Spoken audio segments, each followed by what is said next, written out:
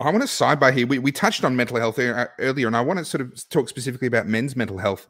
One of the really interesting things that has been said to me, and it makes sense, and I think it's true about the way the male brain works, is we need to talk just like anybody does, and it really helps to lift burdens and so forth.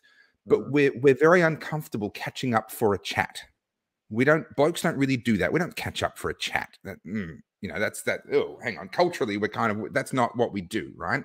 Yep. But we'll go to the pub, and because we went to the pub, we didn't catch up for a chat. We went to the pub, and that's okay. We're allowed to do that. You're allowed to go down to the pub with your mates.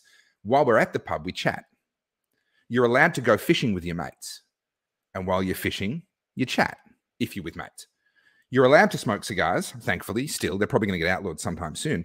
I tell you, the best conversations that I have, and one of the reasons why I enjoy these while I'm chatting with amazing people like you, is because there's something about the effect that the tobacco has on my brain and the legitimizing effect of this in terms of it's okay to get together with your mates to have a cigar. I have the best conversations over a cigar. The best conversations that I have ever had have been with one of these in my hand, sitting face to face with a mate who's also got one of these in my hand.